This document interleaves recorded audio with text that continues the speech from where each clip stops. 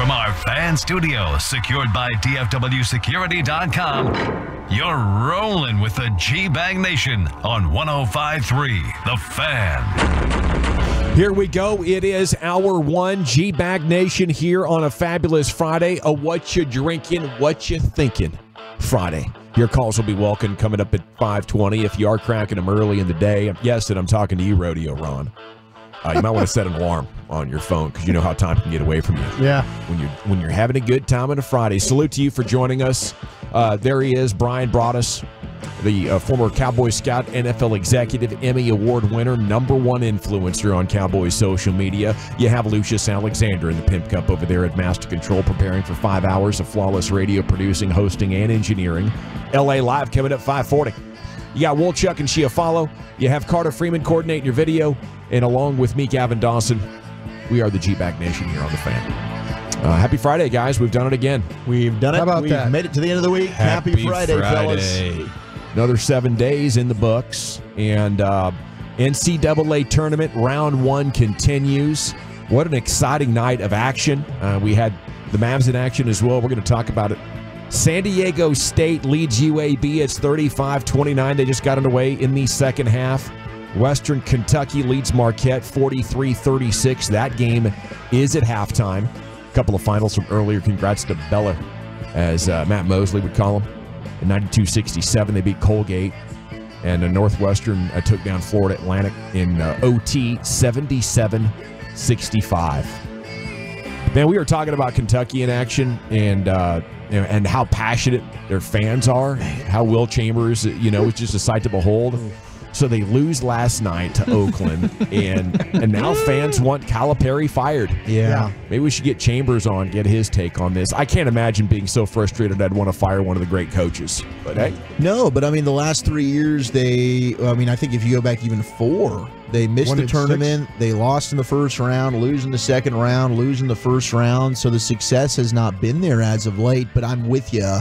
I mean, in terms of the lack of now great college basketball names that are available as coaches, because I think that's what Kentucky's all about. Like, they're not just going to fire Coach Cal and hire the next great assistant. They've got to go get a name to solidify that fan base. I don't think Coach Cal's job's in jeopardy, but he's got to do some reevaluating. The whole diaper dandy deal, we're just going to get these one-and-done kids. It worked for one championship. But certainly now, I mean, he made the point post-game. They lost to a club that had a bunch of 24-year-olds, right? So maybe he needs to do a better job in the transfer portal, add a little bit of veteran leadership on that team mixed in with some of their 5-star freshmen that they're able to recruit. Man, that Dillingham, though, that kid's a freshman, a hell of a player that he has. So I can understand, maybe Kentucky's not what they once were, but you're right about that. They can't just go out. For that AD, that is a hard thing. I mean, you look at Kentucky's program; their football program got better too. Certainly has. They've been putting out Mark some good talent. Remember, I mean, he was up for the Texas A&M job, and kind of turned his back on that one. But yeah, that Kentucky, that's a whole different animal that you're dealing with right there. But the young players, Cal kind of threw his team under the bus a little bit last night too. Yeah, he absolutely did. Game, he was like, "Hey, I thought they were ready." And college coaches are great at that. Oh no, I think they're the best in any line of work at finger pointing. They can just blame, they're 18. They're like, guys, they're 18. Yeah. We prepped them, and our strategy was amazing. Yeah. Our film was we were flawless. ready to play. The drills I had him doing in practice were insane. I had the best pregame speech that I can remember having or hearing, and these guys just didn't show up, man. They're young. We couldn't account for the big Fortnite tournament they were playing last night in the hotel lobby. Couldn't handle it. $34 million buyout though for Calipari. So if they wanted to do it, they're gonna have to write a fatty boom bot to get it done. But yeah, I don't see that happening. It's just tough because, as you mentioned, now with the transfer portal and guys staying longer in NIL and guys being willing to say, especially in basketball, where like a lot of these dudes aren't going anywhere close to the NBA. Like, why wouldn't you stay 4 or 5 years in college when you can be making some money playing basketball? And then all of a sudden now Calipari's got a bunch of 18 and 19-year-olds versus grown men. And it's a different deal. And you basically have like a year to get your team prepped. You don't have any of this. We're building up. I met these guys, last spring, and now we're trying to go for it right now. This is all the time we have together.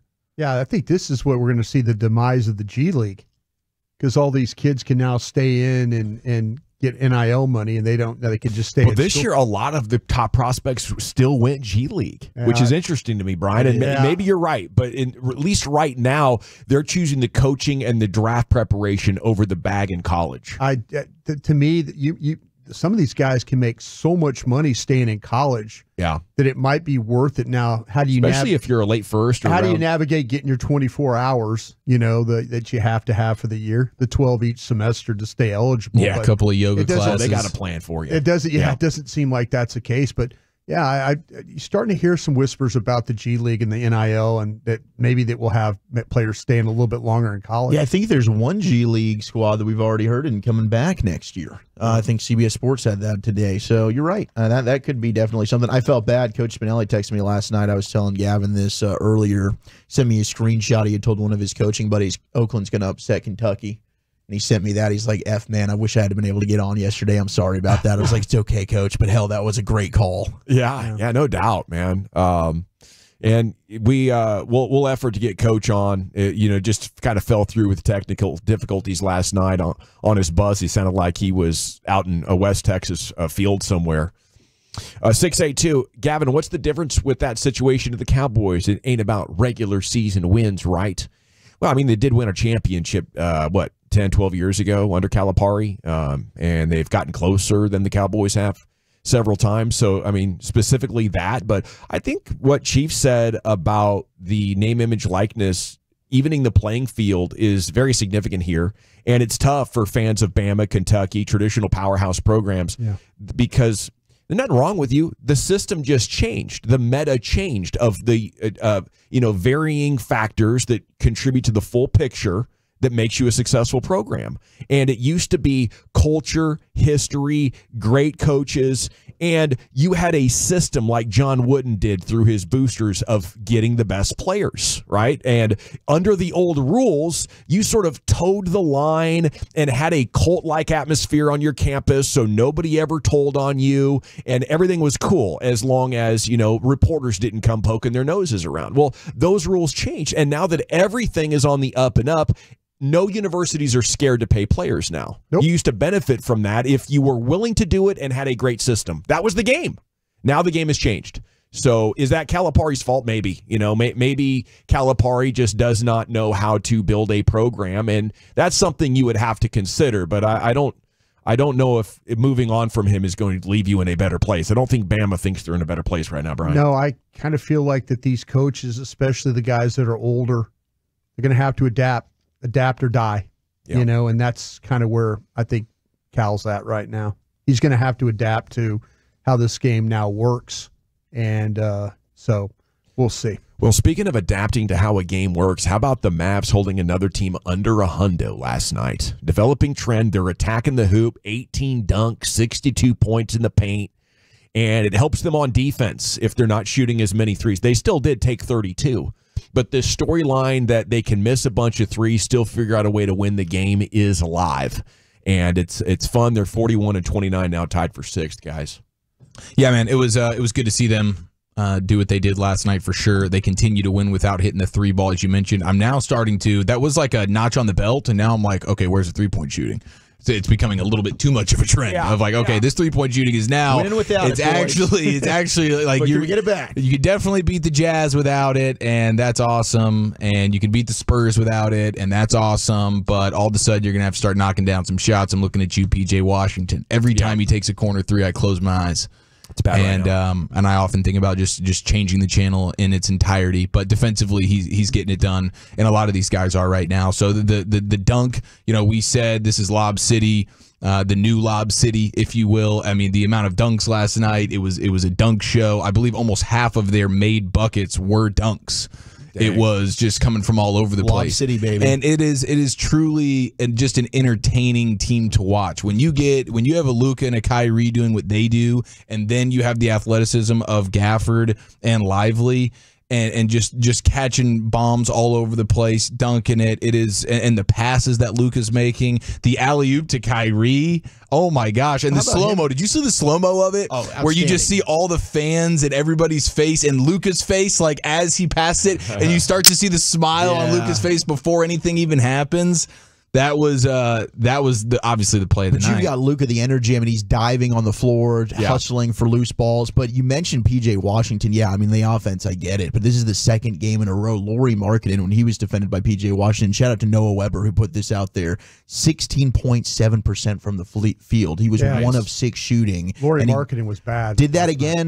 He did that to Wemby the other night as well. So P.J. Washington's become like, all right, this is the guy we can put on the opposing team's best offensive player, and he's going to do a good job of neutralizing them. So yeah, you're not getting it offensively, but defensively, he's made a massive impact. Yeah, him and Maxey both. They're just throwing. A Markkanen or a Wemby. You're going to get a little taste of Cleveland, a little taste of Washington, and both of them are getting it done.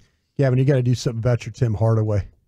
Yeah, I tried, man. First half of the season, we were working on it. But this is why when people are like, I don't think you can trade Tim. Look at how well No. You know this is going to happen with THJ. He'll give you a good month or two, and then he's going to go quiet. Now, maybe in the playoffs, he'll come up with a big 30-point game here and there, get a little hot. But overall, THJ is a player that you need to try and remove from your basketball team. It's rough, and hopefully we'll get to a solution on that, because I just feel like he's also a progress stopper, and he's taking other guys off the court. I was getting to right there. And it's an attractive option to keep playing him, because when the shooting is going, it helps you. But the lack of defense, the lack of passing, it's just he's not. I don't think he's a player on a winning playoff team. No, he can't be on your. He can't be in your rotation. No. Well, congrats to Bang Bang. He is going to be in the Rangers lineup opening day. He's done it. Our rookie Wyatt Langford, who somehow overshadowed what Evan Carter did last year as we get ready to play this season, just makes you so dang excited. But we got that news earlier this afternoon. Mike McCarthy's at Michigan Pro Day.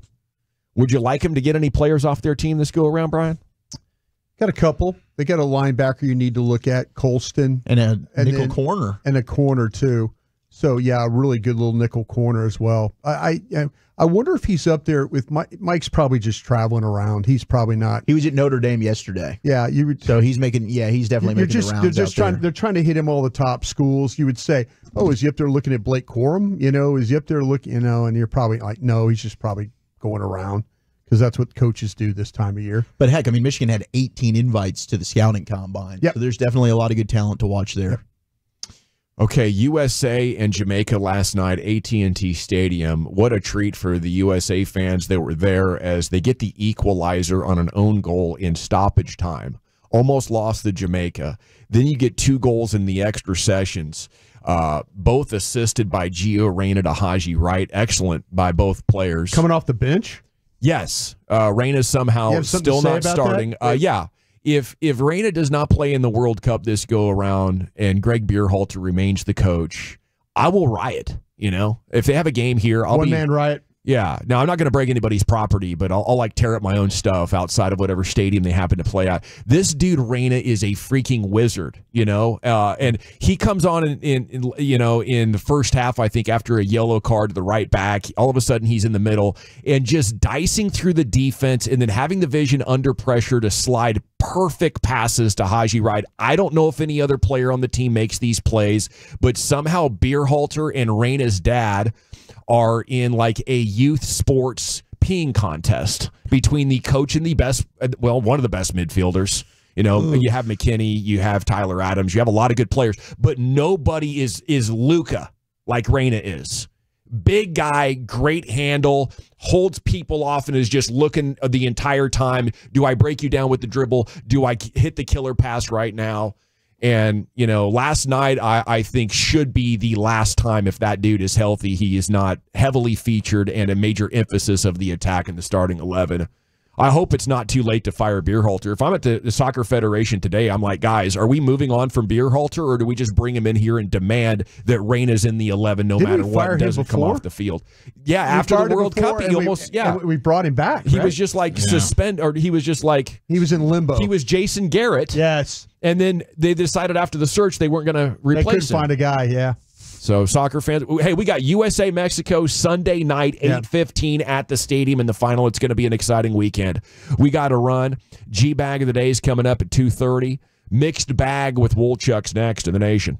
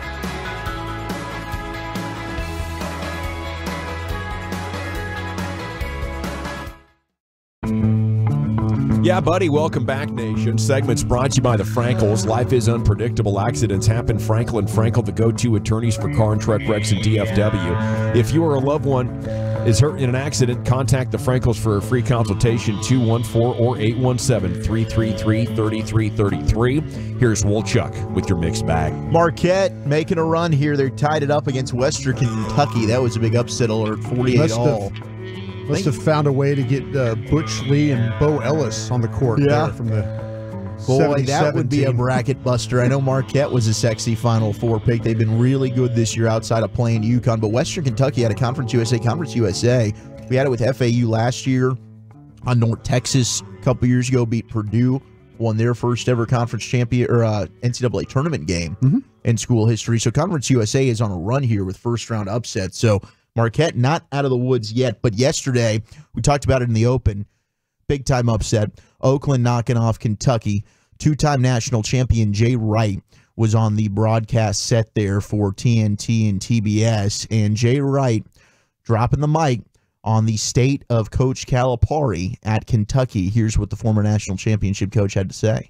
Number one, personally for Cal, he loves Pittsburgh. He takes pride in being a Pittsburgh guy. So being there in Pittsburgh, this really hurts him personally. I understand. I feel for him.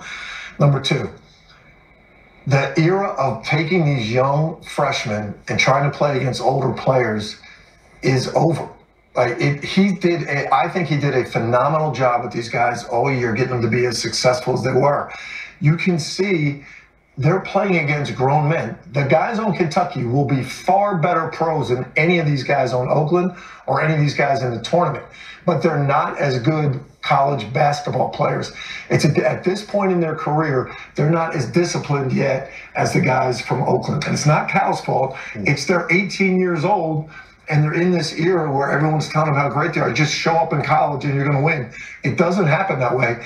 And the more the guys stay in college because of NIL, it's going to be tougher for young teams like this to be successful.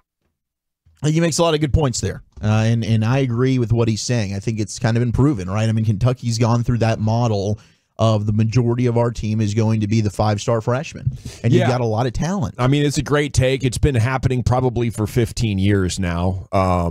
But now it's really hit its apex, and you have so many of the best young players going G League or getting a bag to go to a college that's not going to compete for a championship, you know. So that young talent that Cal was using to compete against the veteran teams, and even not perfectly in his heyday, you know, is now more diluted. He just can't aggregate enough of it there for himself on campus.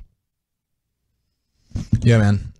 And when it comes to the tournament too, like so much of it is about like having the experience. Unless you're, I mean, he had a time where they were going up against a lot more teams that were young like them, and then their talent was usually just better. Yeah, the one and done era definitely was a quick thing. But now, I mean, you see all these mistakes late in the game, knowing when to do certain things and having the composure and some of this stuff. Like the pressure is super, super high when you have guys that have been there before. And now they've been playing together for 3 years, 4 years. It's different than a bunch of guys that just got together. They've played one season together, and they've never been in moments like this before. Well, we also have a pretty cool story here, and this is your buddy Kareem Abdul-Jabbar. Pat McAfee had him on the show yesterday. And he was in full uniform. I don't even know his real name. Robbie Avila. So that's his actual name, but we go with Kareem Abdul-Jabbar around these parts. But AKA the Truffle Shuffle. Yeah, he shouldn't answer to anything other than Cream. Just Cream. 6'10", 240-pound center, average 17 points, 4 assists. There's 7 no boards. way he's a pound under 270. Yeah, unless there's just no muscle on his body. I'd be generous. You know, that might just be the school, just giving him a little bit of love. These guys shot 53.8% from the field, just under 40% from 3 this year. He's been amazing. But Pat McAfee said, "Hey, I feel for you, Indiana State. You should have been in the tournament over a team like Virginia." So he's going to try and make it right. He said, "I'm going to offer you guys a $150,000 NIL deal to the Sycamores, but it's contingent on you must win the NIT tournament." So over the next 14 days, there's $150K on the line for Indiana State and Kareem Abdul-Jabbar if they can cut down the nets, the NIT. Who put that deal together for Pat McAfee. It kind of goes back to his he always tries, those kids always try field goals, right? When he giving kids, you always see that on College Game Day. Yeah, I don't think he end up making a kick. Heck no. Maybe somebody won at the end. I don't think so. I just know Gronk always misses his Super Bowl kicks on purpose. He's shanking those things. You got Herb Street kind of holding for you, and he's trying to do his best. Well, they're kicking it like the dog gets in the way sometimes. The dog always gets in the way sometimes. Oh, you shut up! You bite your tongue over there, dog hater. I've seen one of the weirdest dog trends in all of the world that we're going to have to discuss at some point. Okay. This is big news, though. I think the golf world and the cinema world is very excited to hear that Adam Sandler has confirmed there's going to be a Happy Gilmore 2. Yes! Biggest dub. Hitting theaters in the summer of 2026. The PGA Tour official Twitter announced this, too. Like, people are losing their minds. No, that's the ball sack. Is it the ball sack? I'm telling you, they have built this PGA Tour account to look just like a real, respectable, credible. This is the Ballsack PGA Tour. That's why I don't know if the Ballsack? I don't know. No. I think this is real though. He has been talking about this for a long time, and him and Neil McDonald, is that his name? Yeah, McDonald has some quotes where basically he just bumped into Adam Sandler in the last couple of weeks, and Sandler said, "Hey, McDonald, you're gonna love this, bro." And he showed him the initial copy, the initial first draft They've been of working the on the scripts, and he's like, "Yeah, this is gonna be awesome." So I don't know if we have like an in theaters, like when this thing's coming out. We don't have a date, but they're eyeing summer of 2026 as of now. That's going to be pretty awesome. 2026? 2020. Well, it takes a while. You got to film this thing. Peaky Blinders is having a movie, by the way. Yes, I know. Cillian Murphy's coming back. Yeah. He's going to be Tommy Shelby in the Peaky Blinders movie, which is going to be awesome. Well, I see this confirmed on Variety and stuff. It's a story. Yeah, it's real. It did happen. The only reason this kind of stinks is Chubbs will not be part of the sequel. Right. Of course, the great Carl Weathers. I'm sure they'll make a son of Chubbs. They'll have a funny. I'm sure they'll have a funny storyline. Michael B. Jordan, who played Creed's son. Call it Chubbs. Yeah, that's perfect. They call it. You just Dude, that's gonna happen. Yeah, that's gotta happen. Yeah, Michael B. Jordan can play his son in this, just like he played Creed's son. I think this is perfect. Son of Chubbs. He can tell the story about his dad. How he lost the arm and he's all this. The last thing I want to bring to your attention here in the mix, just the hand. It wasn't the full arm. So it's going to be Gilmore coaching B. Jordan. Oh yeah, is that it? That'd be awesome. There you go. That would be pretty epic. Or else he's got to be on the senior tour. The senior tour definitely has been a rumor as maybe a way that they could do this too. But either way, I'm pumped for this. Is the guy Shooter McGavin coming back? Yeah, that's Neil McDonald. Okay. There's been a sunken ship with the most valuable treasure. I didn't know his real name. I didn't know I'd get that excited about it. No, he's just he's Shooter. Yeah. This is gonna be awesome. Okay, last thing here before we reach the G-Bag of the day. There's a sunken ship with the most valuable treasure in the history of humanity that is set to be raised as soon as next month. So if you're into ships and treasure, which I am a little bit, this is going to be awesome. This is in Colombia. Throw it in the ocean. It's got $17 billion in treasure, Brian. You would be interested in this? Matthew McConaughey's Fool's Gold movie. $17 billion in treasure that they're going to raise out of the ocean. What did we find? Centuries after a Spanish galleon ship sunk in the Colombian waters, and a nearly decade after it was initially discovered, the shipwreck, with an estimated $17 billion worth of its treasure on board, is set to be raised next month. It's a 150-foot long, 64-gun, 3-masted galleon ship, and they're going to raise this thing up. I'm excited to see what the hell is on this these Somali pirates. You got to watch those. That's what made us late for G-Bag of the day is a pirate story, Wolchuk. Damn right. People love pirates. Are you kidding me? Here's Lucius in the Pimp Cup with a real treasure. It's the best idea. It's all right. Yeah, it's fine. It's fine. I'm just playing. Oh, I know. I mean, if we didn't have Brian interrupting every 2 seconds, we'd have been out of here 29. It's your fault. You can't fight through things. I'm fighting through the whole damn 5 hours. Hi, Lucius. We got the Whataburger story. At the red light. Hey, man, so,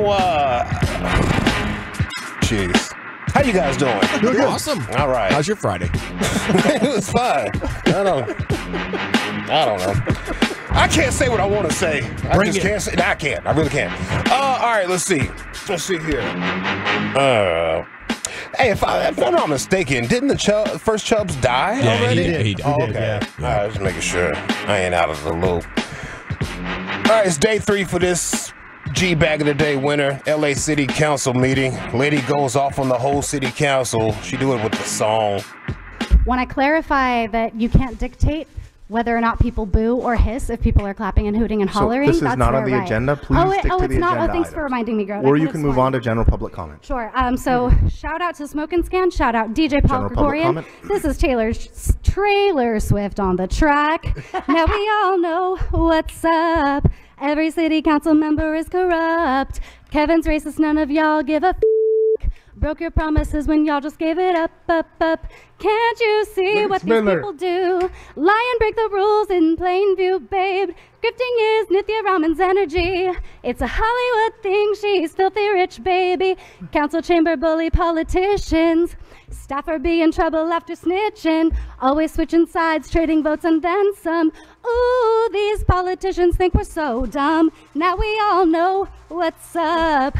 Every city council member is corrupt. Kevin's racist, none of y'all give a f***.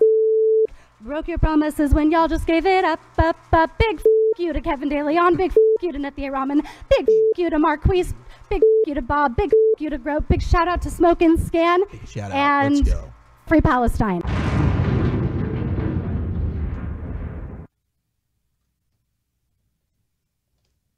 What are we looking at there? 2-time champ? 3-time champ? 3. Yeah, that was a 3-time right there. See if you guys had anything to say. Let me do this again. Point taken, sir. Jeez. All right, let's see right here. Fellas, this is Friday. We made it. Yeah, we made it. Hallelujah. Praise God. Let's go to WFAA TV. Big time news crush right here. Cynthia Issigisigedes. Oh my God. She's got some great classic videos on there. I think she got the Marvel worlds mixed up one time before. She put Spider-Man in the wrong universe. Oh no. Some guy climbed Mount Everest and she was like, well, but he's gay. I mean, he's blind. My God. Oops. He's blind? He's blind. Slow down, Donald Sterling. This is my girl right here, though. I love Cynthia Issigisigedes. And I say that respect to Mr. Issigisigedes out here. I say that respect to you, sir. I do. You got you one, buddy. She's always good for one, like I said. Check this out on the news. WFAA TV. You ever see those videos that say, wait for it? Yeah. This is a wait for it situation. A woman is alive tonight thanks to a Mansfield police officer who saved her from choking behind the wheel. God. You know, our executive producer, Tiffany Johnson, just so insensitive. She was laughing, saying, you know, how embarrassing it would be to like have to be saved from just your chewing gum. I would be happy to be laughed at and be saved. I couldn't believe that's Tiffany Johnson. I just couldn't believe what she said. Well, I was choking on a banana a couple of years ago. Remember I told you? I kid you not. Captain Awesome saved my life. Seriously. All right. I'm dead. I mean, folks, I couldn't make this up if I had to. 67 degrees right now in Denton. Yeah. You get back to the play-by-play, man. Just get back to painting that Slide picture. on out of this one. I was chucking on a banana. Remember I told you about that one, guys? Chucking on that banana. Shout out to Captain Sergeant Hero for saving me. I love you, Cynthia. I say that respectfully. It's a joke. What else we got? Oh, this is not one, but I got to get it out the way because I won't be here next week. There's a kid that did like the news in Michigan. You know, you do like a little guest spot, come on there, show you how to be like a meteorologist or something if you're interested. In that time, he took shots at his grandpa. Is there anybody you want to give a shout out to this morning? Okay, I would like to give a shout out to my mom, my nana, my grandma, and my grandpa. And grandpa. Hot and wetty. I'm telling you, bro. Yeah, the hot and wetty was funny. Yeah.